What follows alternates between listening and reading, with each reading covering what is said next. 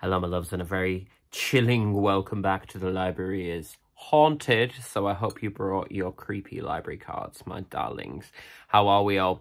We're well and truly into October now, and thus the first wrap-up of my Halloween-specific TBR, in which I read all kind of horror, scary, seasonal books, you know, relating to All Hallows Eve and such, which is a bit of a departure for me. It's not a normal thing for me to do, but it is something that you kind of asked for, and I have to say, so far, I'm really enjoying it. Just having a nice cup of tea, because the temperature has significantly dropped here in the UK, and given... Oh, there's no lights on. That's better. And given everything that's going on financially at the moment, I'll be honest, I'm scared to put the heating on. So there we go. That's a discussion for another time, perhaps. But if you did miss my introduction to the Halloween TBR, I will link that in the description down below, as I link most things that I mention. And you'll kind of see the categories that I've set up for myself going week by week. So one category every week, and then the following week I'll wrap it up. So this week is the... Oh, actually, before I get into that, I would like to just take a moment to mark the passing of Hilary Mantel, the author, or could be Mantel, I'm not sure. Isn't it funny with some words and names and stuff, you've never actually heard them spoken, so you kind of have to rely on how you've read them. But I actually quite like that in some ways. I can't remember who said it once, but it's quite a famous quote that said, "Don't be embarrassed if you mispronounce things. It just means that you've never heard them. It means you've read them in a book, which is nothing to be ashamed of." I did that. I remember when I was recording my my voice reel when I was at drama school, and one of the words I had to say was Camus, as in the philosopher. But I'd only ever read it. I'd never heard anyone talk about it, so I pronounced it Camus. And the recorder, very nicely, kind of laughed a little bit. They weren't being horrible or anything like that, but I just said, "Oh, I've only ever read the name in a book." So just straighten that a little bit. I've only ever read the name in a book, so that's why. But anyway, this week's theme was, or rather last week's theme that I'm recapping now, was the modern vampire, or the contemporary vampire. So sort of nowadays depictions of vampirism in novels. And I chose to read Fledgling by Octavia E. Butler, which was her final book, which I read on the Kindle, or, you know, ebook app, whatever yours is. And also The Book-Eaters by Sunyi, which I featured on the channel before. What I'm going to do as well each week is, because normally we do it at book club, we have like book sniffs out of 5, as in how many did you give this book. But for this one, I'm going to do scary sniffs out of 5. But that won't necessarily be whether I thought it was good, bad, or indifferent. That will more be about how horror-y, I guess, or how scary the actual content is.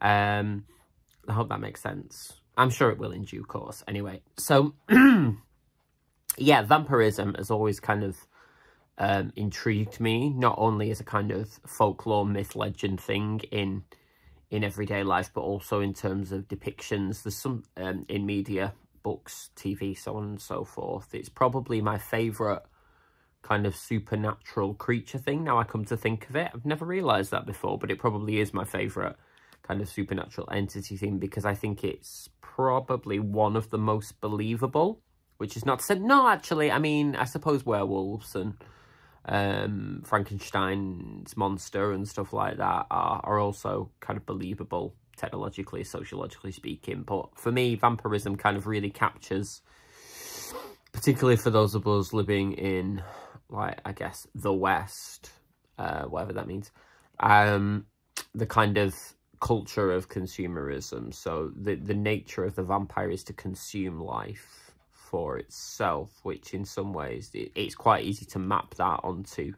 consumer culture, isn't it? Just generally. Not to labour it like this is a thesis, but I do find that very, very interesting. There's also something about the kind of life force that passes between, like, the human victim, quote unquote, and the vampire that I find intriguing. And of course, my favourite show of all time in terms of storytelling, and, well, pretty much everything, is Buffy the Vampire Slayer, so I suppose that makes sense. And then, obviously, you've got stuff like The Lost Boys, which I think is a masterpiece. And, you know, Anne Rice, Interview with the Vampire, Vampire Lestat, so on, Queen of the Damned, so on and so forth, which is also very interesting. So what I quite like about the vampire trope is that each kind of generation makes it anew for their purposes. So obviously with Twilight, spoiler, not my favourite franchise, not particularly something I'm interested in.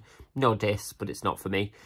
They had the whole thing with the sparkles and so on and so forth. Whereas, you know, other franchises have literally gone, Buffy in particular, is that vampires are intrinsically evil and you know, dedicated to carnage unless they can be resold, because the idea is they have no soul, isn't it? Interestingly enough, I remember reading a book on my MA. I did my master's in gender, sexuality and popular culture at the University of Manchester, and one of the modules I did looked at kind of depictions in Victorian fiction of the supernatural. And one of the books we read was Carmilla, which is kind of novella that deals with vampirism but also lesbianism as well at the same time, thinly veiled and kind of wrapped into each other, which is interesting because a lot of the times these kind of supernatural tropes were the way that authors got away with, you know, looking at issues that maybe weren't quote-unquote palatable to the reading public. Like, they wouldn't have got away with it in like everyday contemporary fiction, but when you introduce the element of the supernatural or the fantastical, they could kind of sneak it in there through the back door. Anyway, all that is to say that both of these books dealt kind of with the vibe of vampirism, albeit in very different ways. So Fledgling, I thought, was beautiful, actually, and I was a little apprehensive going in, I'm going to be honest, because sci-fi is not my, you know, go-to. We have read sci-fi for the book club, and I have enjoyed some sci-fi before, but it's not my kind of go-to. And Octavia Butler is kind of, I guess you could kind of put her in the sci-fi speculative horror genre. I have a lot of respect for it, but I hadn't read from her before, so I was a little apprehensive. But Fledgling, as I say, her last book really felt like, from what I've read around her bringing all the elements of her work throughout her career into that. So what we have is Shuri, who we meet at the start of the book when she's a young, apparently, girl who awakens in the woods, bruised and battered, and with no memory of who she is or how she got there. She doesn't even know her name. She then picks up this guy who's driving past on the road, or rather he picks her up, and they form a kind of relationship. And we discover later, as she begins to get her memories back, that she is a vampire of sorts, although in the book they're called the Ina. I-N-A, it could be Ina, but I read it as Ina. Yeah, so although she looks 11, 12, which is, it's interesting, that, because I've read some reviews of it that were like, you know, querying that because she has a sexual relationship with the guy and later other people as well. But she is actually 53, even though she looks 11 or 12. And that made for an interesting conversation. Just warning you of that if you read it. Some people might find that depiction, you know, a little bit. It's a content warning. It's just a warning for that. So, and what we discover as we go along is that something has happened to her family. And she has to kind of learn again all about herself and who's trying to kill her, and wipe out her family line, because it turns out that, and this is quite early on revealed, that Shuri's a kind of experiment. So she has darker skin to begin with, so she's black, essentially black presenting, which gives her an advantage over other members of the species who are predominantly pale-skinned, because they can't go out in the sunshine, they can't function in sunlight, whereas she can. But her family have been kind of playing around with genetics and coding and so on and so forth, which it raises some interesting questions in and of itself about engineering, eugenics, so on and so forth, which is in itself kind of tied to the vampire legend in a manner of speaking. You know what I mean? There's something about, in Buffy they call it siring, so people who are made into vampires by drinking the blood of a vampire who's bitten them. This doesn't happen in this book. What they actually become is symbionts. So they humans who choose to live with the vampires, who are not evil or good, they just are people. They kind of have to coexist together once the person's been bitten. They need the vampire as much as the vampire needs them to survive. So it's really, really interesting, and it kind of touches, albeit briefly, on loads of like kind of like mythological stuff around the vampire. But actually the main drama of the book is more human, and the horror is more about what we as people do to each other through fear, misunderstanding, hatred, so on and so forth. So I mean, these are like prime, from what I've read, issues that Octavia Butler was dealing with a lot. And actually, it's quite, would I say it was explicit? In some respects, yes, but in others, no, really. It's not overtly violent, sexual, or anything like that. I mean, I do think some of the content is probably, it's an adult read, obviously, but, you know, I wouldn't say it was out and out sort of gore. But then again, that's the thing with horror, isn't it? I was just thinking about, you know, that horror is a really hard genre to pin down, because what is horror for one person is not going to be horror for another person. So it really is, I suppose in some ways, the genre kind of sits in this weird liminal space, doesn't it? Where you have to just decide what it is, because this book could have been several. I really enjoyed it. I thought it was really, really interesting. I loved the touches of the musings, I should say, on race, on sexuality, on family, on the nature of being different, even when you're already othered. So different within difference, if that makes sense at all. But in terms of actual horror, for me, scare factor, I would probably give it two scary sniffs. Ooh, that's a scary sniff, by the way. So I should have done 2 there, shouldn't I? So, ooh, that's 2 scary sniffs. But I would absolutely recommend it, other than that. Although it doesn't read particularly Halloweenish, just as a precursor. Similarly, I actually think Sunyi Dean's The Book-eaters, the premise of which is that they are there are a race of people called book-eaters. They go by other names as well, who survive from eating books. So they can't write or anything, but they can absorb vast amounts of knowledge by eating books. And they live in these manors ruled over by patriarchs. And the women are essentially married out twice in their lives until they become unable to conceive children again. And there's like a shortage of female book-eaters and so on and so forth. And then some of them are give birth to what they call mind eaters, which are, they don't eat books. What they actually do is eat the memories of other people to survive, and then take on the personality traits of the people around them. And our kind of introduction to this world is in the form of looking at kind of vampirism in through a slightly different lens, whereby the book-eaters themselves are essentially consuming knowledge, although they're physical books. Although you could sort of you could probably make an argument for that being an eating of culture or knowledge, intelligence, whatever. And then of course you've got the literal mind eaters who do eat minds. And you know, it's kind of been well established in the kind of culture that they live very separately from the rest of humanity, and that the mind eaters have to be, I'm trying to really not give you any spoilers here because I will spoil it if I go into more than the mythology.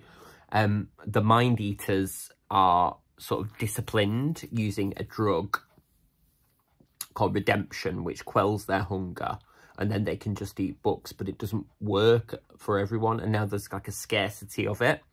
So our protagonist, again, no spoilers, one of her children is a mind eater, and she's just trying to help him survive before he's kidnapped and sent off to be trained as what they call dragons over there, they're essentially grunt soldiers for the book-eaters, but also not be absorbed by eating the minds of other people. This is a really interesting book, actually, in terms of not only of the premise, which I do think has a lot in common with vampirism, but also in terms of how visceral it is in places, even though it reads very much like a fairy tale. A fairy tale this ain't. Or if it is, it's definitely a Grimm's fairy tale. Some of the stuff around the process of mind eating and the kind of associated horrors with that is really quite scary in places, in the sense that it's not intending to be overly, you know, it's not intended to be overly violent, but the imagery of it is really, really quite visceral and evocative. Yeah,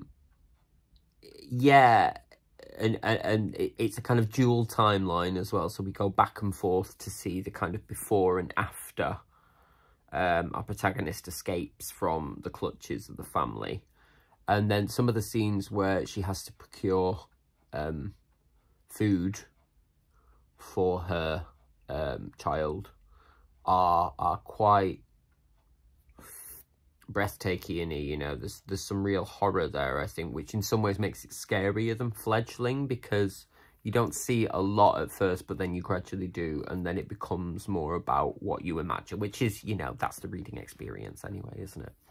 But yeah, so if I was going to give this one some scary sniffs, and it is very, very good, by the way. It took me quite a while to read it because I took it quite slowly, because I wanted to sort of absorb and understand, like, the nuances of the plot. Because in other ways, it actually almost reads like contemporary fiction as well as, like, fantasy. So I wouldn't necessarily bang it right into horror. Maybe there's a little subsection between, like, horror, which could be body horror, and fantasy. I would maybe stick it there, but the characters are really well drawn, and morally, I find it fascinating, actually, in point of fact. I think it has a lot to say, actually, about our society generally, albeit at a slight angle. And just for those kind of body horror gore scenes, I'm going to give it 3.5 scary sniffs. So, I've got that wrong. That was the half there. So 3.5 scary sniffs. So there we go. If you fancy anything there, a new spin on the vampire legend, do check these out. So that's what I read for the first week, and what a great first week it's been. Next week, oh well, I've already started actually, spoiler, but you'll be getting the recap next week, is what I'm calling the thriller, so half thriller, half horror book, and I'll be reading the big chunkster Nosferatu by Joe Hill. I'm about 200 pages in at the moment, and really don't know where it's going to go, so but no spoilers for next week. You'll have to tune in for that. In the meantime, put your creepy library cards somewhere safe, my loves, and you all take care of yourselves. Don't read with the lights off or anything like that. I will see you in the next episode of this little mini-series, The Library is Haunted. Until then, beware of things that go bump in the night. Mwah.